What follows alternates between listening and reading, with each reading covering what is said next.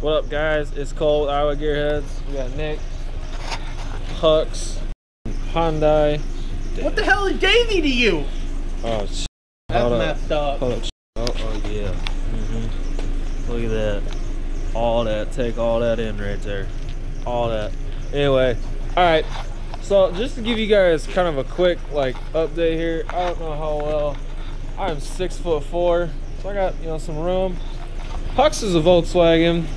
He or she, whatever you dubbed it, is a convertible. Okay, so I'm gonna hand this off to Nick. We're gonna show you guys that we can open this roof in the garage, no problems. 6'4".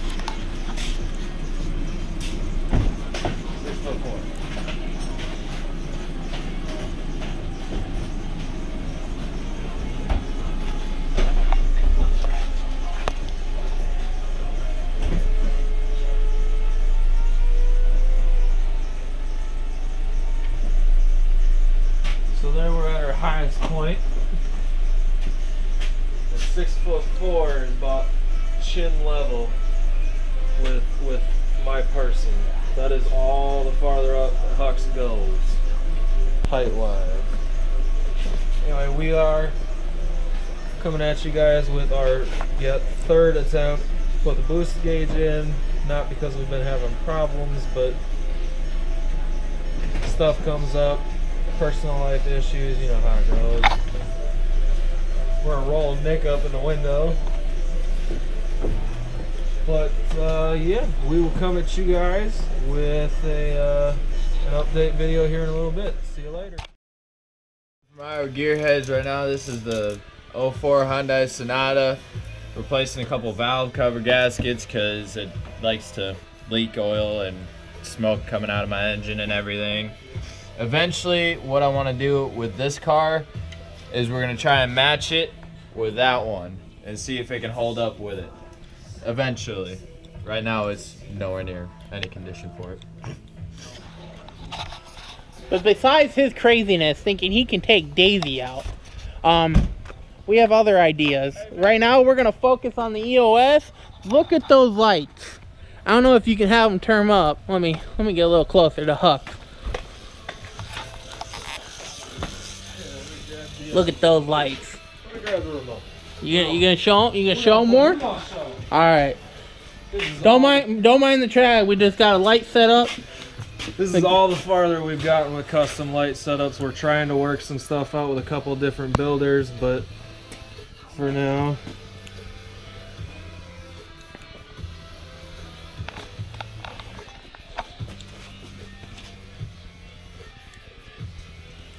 Got blue.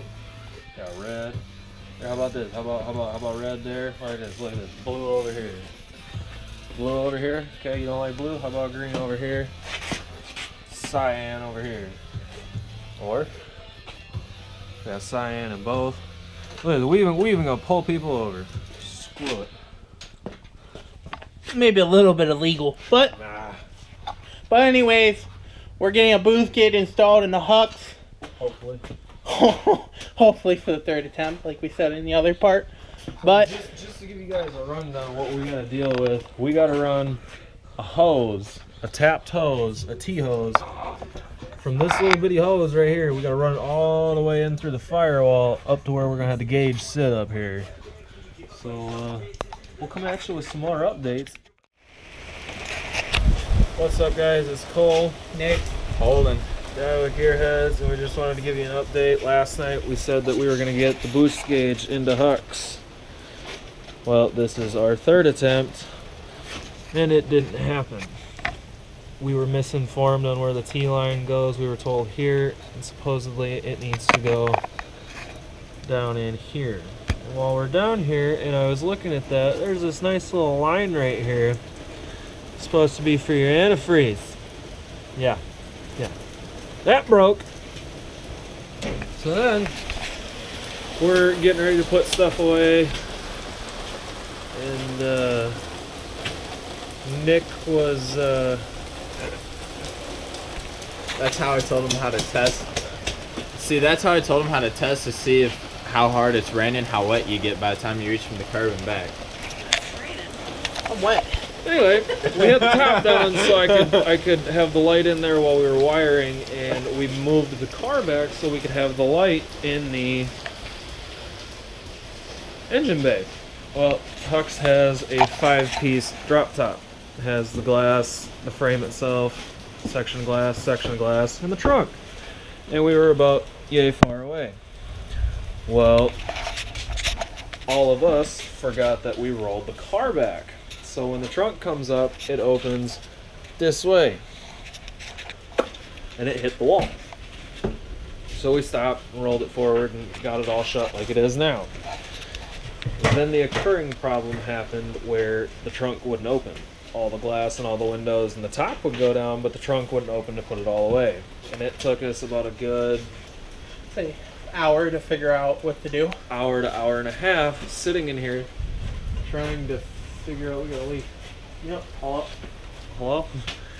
Trying to figure out how to get this to go down, and finally Nick over here found out that if we use the scanner that we have, that we could reset or resend the binary codes to reset the computer through the OBD2 port. So again, third attempt at the boost gauge did not go as planned. We saved $3,000 though. Saved $3,000 on drop top parts. Still waiting on a diverter valve, and now currently waiting on an antifreeze connection. But anyway, So, guys, hopefully we'll get a boost gauge in sometime and maybe be able to drive the car again. or when our parts don't get stalled up in Chicago. Yeah. Lately we've been having a lot of issues about parts getting either held back or getting the wrong parts shipped to us. It's been kind of a trip. Yeah. So that concludes our video for this glorious rainy day. And with that, this is the Iowa Gearheads. This is Nick, Holden. and Cole. Make sure you hit the like. Subscribe. And comment to our channel. And we'll I see you wanna next play in the time. mud.